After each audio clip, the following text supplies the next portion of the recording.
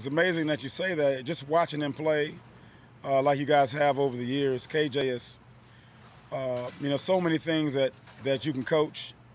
There's a lot of things you can't coach, and there's so many things that you can rely on him to cover you on the field. He makes everyone else around him better. Everyone understand his football IQ. He's a gym rat when it comes to ball. He's always watching film, always asking questions, always wants to know why. And you can tell when he plays, he figures things out really fast. And he's able to you're able to have a conversation with him in a few words, give him a little look, make a little adjustment, and he does it right there. He's a coach's dream now. He's serious about what he does, and he's certainly a guy that makes us all better.